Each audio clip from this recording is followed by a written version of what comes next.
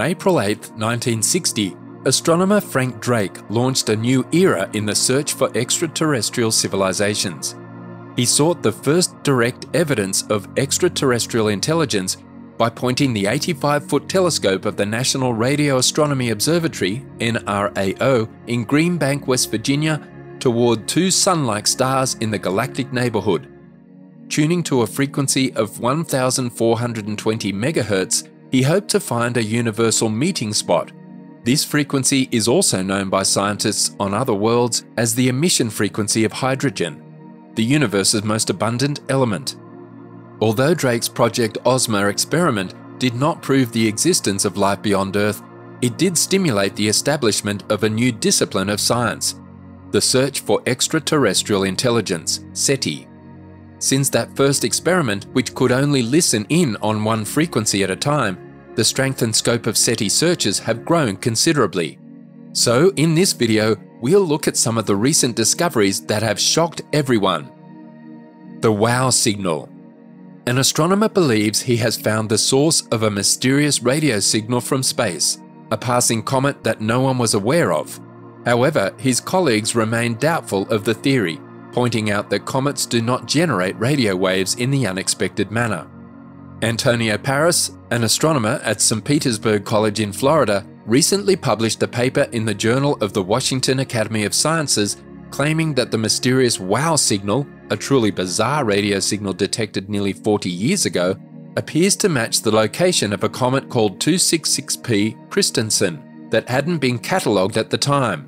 The comet was spotted much later in 2006.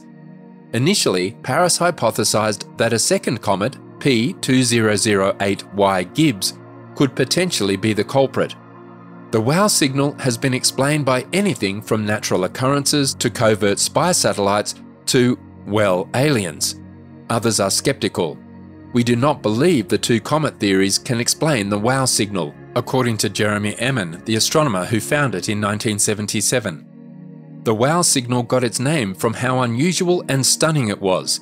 The radio signal first occurred on the night of August 15, 1977, when it was picked up by the Ohio State University's Big Ear radio telescope. It was only 72 seconds long. It was loud, more intense than anything else in the sky that night. It was likewise a signal with a restricted bandwidth. The frequency range it spanned was modest, similar to that of artificial signals. Channels on AM radio, for example, are only 10,000 cycles above or below the prescribed frequency on the dial. Furthermore, the signal had a frequency of around 1,420 megahertz, also known as the 21 centimeter line. That frequency corresponds to radio waves released by neutral hydrogen gas in space. It's a relatively noise-free region that academics looking for extraterrestrial intelligence have been interested in for a long time, since it could be utilized for interplanetary transmissions. The signal did not return, and additional attempts to locate it were futile. On a printout of the numbers reflecting the signal, Emin scribbled WOW in red pen. The now dismantled Big Ear telescope was seeking for alien signals in 1977 as part of an early iteration of the search for extraterrestrial intelligence, or SETI. Nobody anticipated to hear anything like the WOW signal, and the Big Ear telescope never heard anything like it again. It was hard to tell what it was without a repeat signal, and determining an exact position was difficult due to the signal's brief duration. Emin stated in a statement that it is difficult to detect how far away a radio signal is originating from after a certain distance. Several astronomers, including Emin, believe Parris is mistaken about the comet. Emin examined Parris's findings with Robert Dixon, director of the Ohio State University's Radio Observatory. The signal did not reoccur, and it only occurred for a brief period of time. The Big Ear telescope, according to Emin, has two feed horns, each of which gives a slightly different field of view for a radio telescope. We should have seen the source come through twice in about 3 minutes, one response lasting 72 seconds, and a second response for 72 seconds following within about a minute and a half, Emin added. We didn't see the second one. He said that the only way that could happen is if the transmission was abruptly shut off. A comet would not emit such a signal since the gases that surround it cover enormous, diffuse areas. The comet would not have escaped the radio telescope's range of vision that quickly. Emin, on the other hand, isn't persuaded it's aliens. Fast radio bursts, FRBs, which are unexplained radio bursts with fiercely discussed astrophysical origins that emit irregular signals that last only milliseconds, are one of the several occurrences that indicate unexpected appearances and disappearances of radio signals.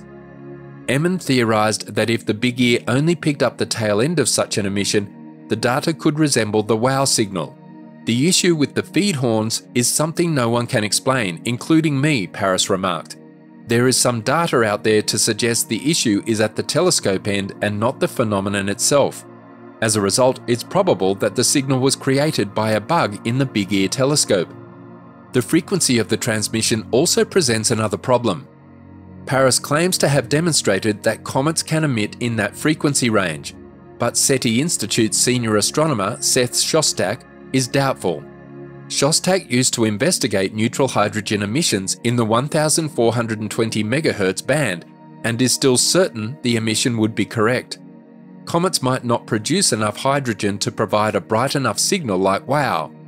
I don't think anyone ever found such emission from comets, Shostak remarked. As scientists continue their search for solutions, both the cause and the origin of this phenomenon are still considered to be among the field's most perplexing mysteries. Even the most intelligent humans are having difficulty keeping up with the enigmatic sound signals and frequencies caught by our instruments because the universe is so vast. It is certainly difficult to choose between being a believer or a non-believer in extraterrestrial life when there is very little to no reliable facts concerning the universe's greatest mysteries. Mysterious space signal.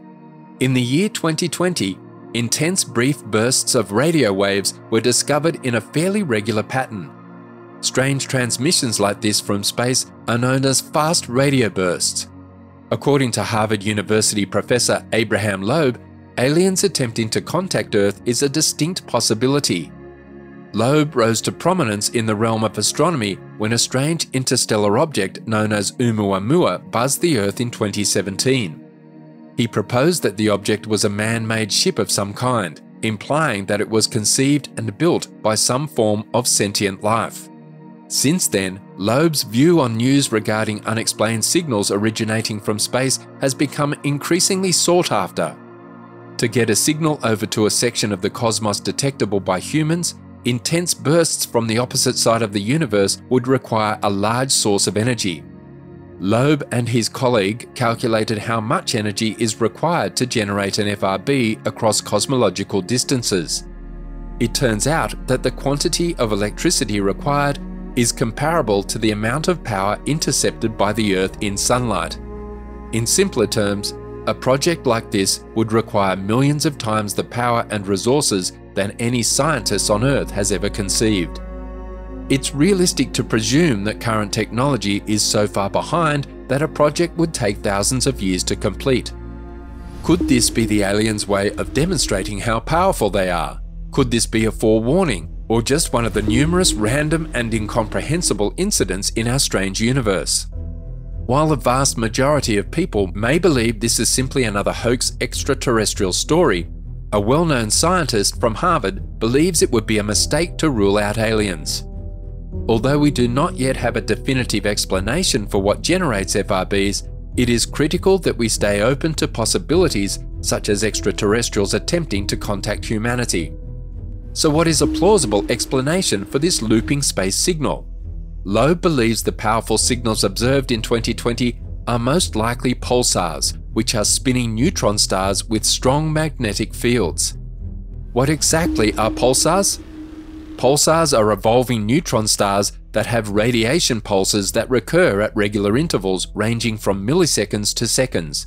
While this may be a sensible idea, it is not supported by considerable evidence that may demonstrate its veracity. Whether or not these events are random, one thing is certain: it will take years, if not decades or perhaps centuries, for us to figure out the answer to this puzzle. Mysterious rocky planet. Our cosmos evolved and developed a lot to get where it is today. Therefore, it is unusual to find aspects that we know are not that old present in the early days of the universe.